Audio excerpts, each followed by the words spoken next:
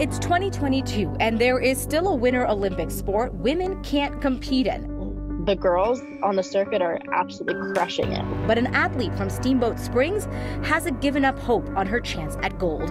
Your XL energy bill could be going up, and state regulators are upset they had to give the green light to let it happen. If positivity rates don't tell us how much COVID is truly in our community, then what does? And what are we risking in the meantime? And we are back tonight talking once again about an issue with ballots and which election needs some extra people keeping an eye on it. That's next. Another county is revealing that it misprinted ballots for certain races for the June 28th primary. Pueblo County now joining Denver with errors in printing correct ballots. This time, the Colorado Secretary of State appointed someone to help oversee Pueblo's elections on Tuesday. Politics guy Marshall Zollinger is back again with what happened, how it was discovered, and what's next. There are issues with ballots in Pueblo. Some voters received ballots with the wrong race. Other voters got sent ballots with a county commissioner's race missing. Good thing Elvis was in the building. Because I just love politics, and I know some people don't like politics. Is a bad word to some people. Pueblo resident Elvis Martinez caught one of the mistakes. He was one of 20 voters sent a ballot with a candidate for House District 62 listed on it. It should have been House District 46, a contested race between two candidates. Even though with the redistricting, I knew that I was still in House District 46 and not 62. Voters in another part of Pueblo West may also have been sent ballots with an incorrect race. That is still being investigated.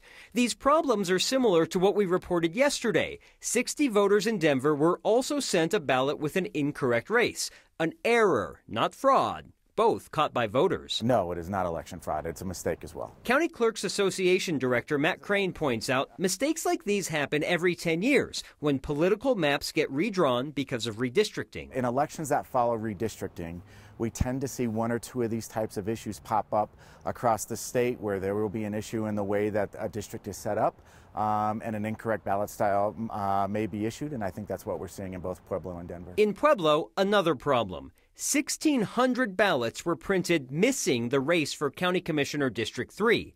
Of those 1,600, 498 of them should have been printed with this Democratic race between two candidates. There is only one candidate on the Republican side. Colorado's Democratic Secretary of State Jenna Griswold received a half-dozen complaints about the Pueblo ballot issues. She announced Wednesday night that she was ordering someone to help Democratic Pueblo clerk Bo Ortiz to oversee Tuesday's election. It's similar to how Republican Elbert County Clerk Dallas Schroeder also has a shadow helping him on Tuesday, but it's not like Mesa County, where Republican Clerk Tina Peters is not allowed to participate because of her efforts to undermine election integrity. I want to be clear on the difference. Peters is accused of tampering with election equipment, and a judge has barred her from overseeing elections this year. Griswold has appointed someone to oversee both Elbert and Pueblo's clerks. Those clerks can still run the election just with someone over their shoulder, and those people who are over their shoulders could stop if something seems funny or report back to the Secretary of State. So how is it possible that that many ballots are printed without a race? Right, 1,600 without that county commissioner's race. Apparently the county, Pueblo County, caught it before the printer was going to print the ballots, and they sent a new, here's what the ballot should look like when you print it, and apparently the printer used the old version for a portion of the ballots they printed. So just 1% of voters in Pueblo County, but 1% is still 1%. All right. Well, thank you so much. Appreciate it, Marshall. Well, how far-reaching is the Supreme Court ruling to strike down a New York State gun law going to be? We're asking because Denver has a newer concealed carry law. And while it won't have an immediate impact, it could be opening the door to a more expansive view of what rights people do have under the Second Amendment. The case concerned a law in New York governing licenses to carry concealed handguns in public for self-defense. It required a New Yorker to get a license and then demonstrate a real reason for needing to carry it in public. They had to show what they had a special or unique danger to their life. Now, the majority conservative court struck down that law in a 6-3 ruling today, saying that it violated people's Second Amendment rights. The opinion is changing the framework that lower courts will use going forward as they're analyzing other gun restrictions. We decided to talk to Christopher Jackson, a constitutional law attorney, to figure out how this could be impacting local gun laws, including the one banning concealed carry in Denver city buildings and parks. So this ordinance is covering any building or a part of a building owned or leased by the city, as well as the city parks. It does have some carve-outs here, like for law enforcement, security guards, people doing legitimate sporting activities with a gun. It passed Denver City Council in a 9-3 vote just last month. So Jackson says that the ruling today doesn't actually directly cover a law like Denver's, but a critical question would be if a court would consider parks to be a sensitive place, like schools or government buildings or large sporting events, movie theaters. If the court decides no, there is a chance that the new law could go away. The city attorney's office said that they are currently going over the Supreme Court's decision. If you are like so many people, myself included, you're looking at the state positivity rate for COVID to gauge just how much COVID is swirling around in our community and what do you do about it. But we also know that this isn't really the full picture, especially with so many of us testing at home, not always reporting it to the state. So what are we really at risk for right now? And I think the problem with just looking at the positivity rate is that we don't get a full story of all of the people out there who might be sick. But with vaccines, a generally milder variant that's circulating right now, how much of a difference does this really make? Dr. Mark Montano with Health One said even though COVID can be a lot less scary now than it was 2.5 years ago, we really haven't reached a point yet to truly treat it like other viruses. We track influenza yearly, and we follow the mortality of that. And it's anywhere from about 25,000 to 75,000 a year who die from influenza. So even as mild as influenza is compared to COVID, we still track that. Right now, our COVID deaths are about 10 times as high. All right, so back to the original question. How are you supposed to gauge your risk? Well, you have to look through a couple of tabs of state data, including hospitalizations, the case counts, the testing numbers. That's along with positivity, which is sitting just above 11% over the last week. So at this point, it's not really just about if we are above or below that 5% threshold to trigger your COVID precautions. Health experts say you have to look at it holistically and then use your common sense about your risk. Also, while the raw numbers for positivity might be a lot higher than what we're seeing here, also keep in mind less people are testing, and among those who are testing, it's more people who are already sick versus those who are asymptomatic. All of this is impacting the numbers. A recall petition of the top prosecutor in the San Luis Valley will be allowed to go forward. The Secretary of State's office announced today that the petition to recall District Attorney Alonzo Payne does have enough valid signatures. The AG's office said that they are also still investigating allegations for violating Victims' Rights Acts. That includes allegations that Payne and his staff had yelled at crime victims in February, showed up late to meetings with them, didn't follow up with crime victims as required by law. We did reach out to Payne's office late today. This was right after we received this update and haven't heard back yet.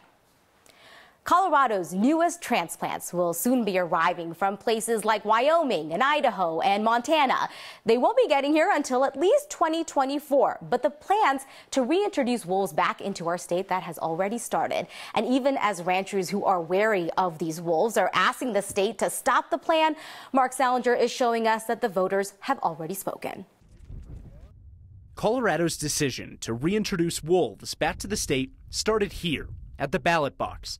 Its impact will be felt in places like way out here. Wolves will be captured from states like Idaho, Montana, and Wyoming before they're brought to Colorado and reintroduced to the state. Colorado Parks and Wildlife is required to release them west of the Continental Divide. They're very agile, very mobile animals, and so we will reintroduce a fair distance south of Wyoming, east from Utah, and north from New Mexico. Eric Odell is a species and conservation program manager for Colorado Parks and Wildlife. The plan is to bring in between 10 to 15 animals per year over a 3-year span, so around 30 to 50 animals that would be monitored once they're in the state. Ultimately, that's what we want to do, is establish a population that that takes care of itself and that does not need ongoing reintroduction of additional animals. A pack of wolves naturally migrated down from Wyoming recently and is responsible for several cows that were killed on a ranch near Walden. No wolves have been reintroduced by humans yet. Back in November of 2020, voters passed a statute to begin the process of bringing wolves back to Colorado. Parks and Wildlife has been working since then to create a plan to do so. That has to be completed by December 31st of 2023 before the Parks and Wildlife Commission approves it. We want animals that are going to do well. We don't want to take animals that have a history of depredation. It's an expensive process, trapping wolves using a helicopter and transporting them to Colorado. Parks and Wildlife is already budgeting for the depredation costs the state will have to pay out to ranchers for livestock killed by wolves. Now, Colorado voters chose to develop a self-sustaining population of wolves in the state. That's what this statute said that was passed.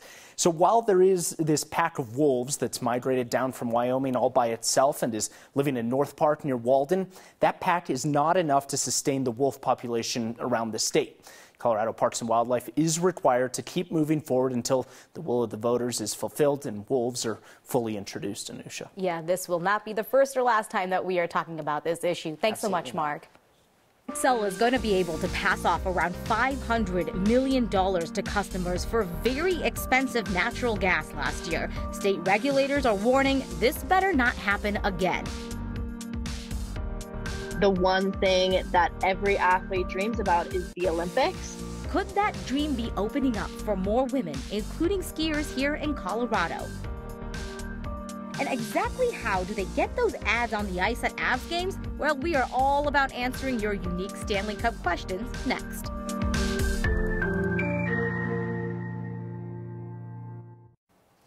Xcel energy bills are going up again, a move that was approved by state regulators who really wish they did not have to okay it. The Public Utilities Commission will allow Xcel to recover hundreds of millions of dollars from customers because of out-of-this-world natural gas prices over President's Day weekend last year. So what this means is customers will be paying more than $500 million to cover the cost of gas over those 4 days. Company meteorologists did not anticipate the extreme temps, but then the storm got closer, the forecast changed, and then several Colorado energy companies, including Xcel, found themselves buying natural gas that was upwards of 100 times the normal price. During yesterday's ruling, Commissioner Megan Gilman said that she was very troubled and had wished Xcel was more serious about telling people to conserve ahead of that cold snap, but then also admitted that the company couldn't possibly have predicted just how high the cost of natural gas would spike.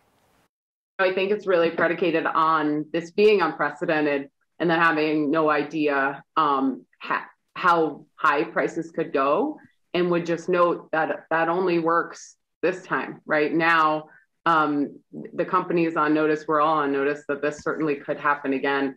And so any future occurrences would be viewed very differently. So a breakdown of how much this will actually cost. It's going to be just less than $1.50 a month for more than 2 years for the average residential electric customer. It'll be just less than $5.60 a month for 3 years for the average residential gas customer. The heat was on, plus a few storms up in the high country, kind of looking at some darker skies in and around the foothills just to the west of Fort Collins. Really haven't seen much in the way of rain here for the metro area. Maybe 1 or 2 isolated little gusty showers passing by. Otherwise, we're looking pretty good. Downtown Denver with a little bit of blue in the far off distance. Today marks day 11 in the 90s so far this season. 100 degrees in Ray. We were in the mid-90s around far southeastern Colorado. Some 70s and 80s up into the mountains, but cooler weather, of course, is on the way just in time for the weekend. Most of the thunderstorms have been west of the Continental Divide. You can see in and around parts of Jackson through Grand County. Some nice rain showers coming through. A little bit of lightning, but it has been pretty quiet here in the metro area. Overnight, we stay dry. We'll be looking at partly cloudy skies overnight. And that's the way we kick off your Friday, 8 a.m. by about 1 o'clock. So just after after lunchtime.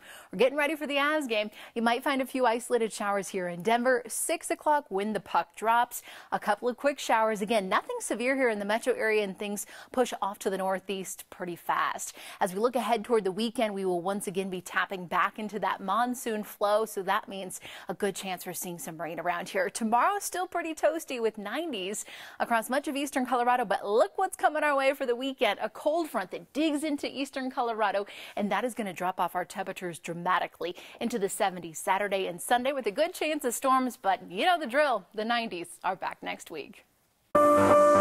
Tonight's next question comes to us from Teresa. She's been watching the Stanley Cup and noticed the on-ice ads change a lot and wanted to know exactly how that works.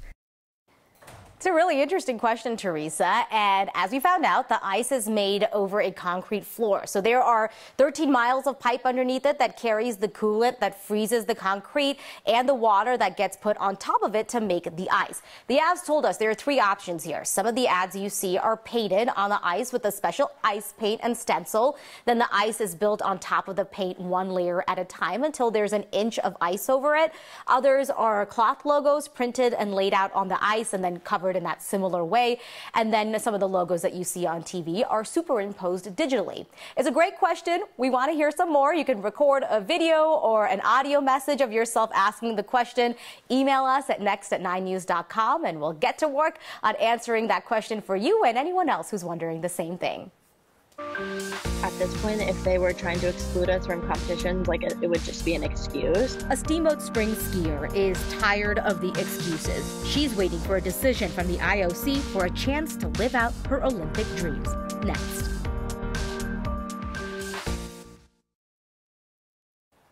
An athlete from Steamboat Springs is hoping to compete for her country in the Winter Olympics in 2026. The problem is that she's hoping to compete in one of the oldest events that still doesn't allow women. She explains the why she is holding out hope as the International Olympic Committee is meeting this weekend. 25 on the bar. Once I took that ski jump, let go of the bar and sent it down, I was hooked.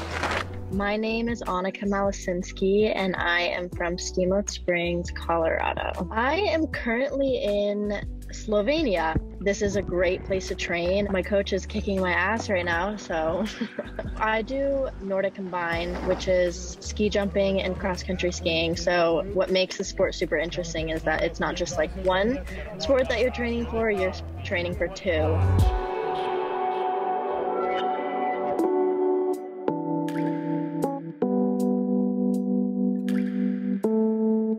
One thing that every athlete dreams about is the Olympics. I think the biggest factors as why they haven't put it in the Olympics yet is because we're still a progressing sport. It has been, but I don't think people understand how far along our sport has come. I think we are absolutely at a level where we could be at the Olympics and crush it. At this point, it's just excuses if they're not going to put us in. It's Annika Malasinski. I think it would be a win for everyone, and I think it's a step closer to a more fair world to show that girls can do it too. It would be kind of a dream come true, and I feel like I would definitely have a shot.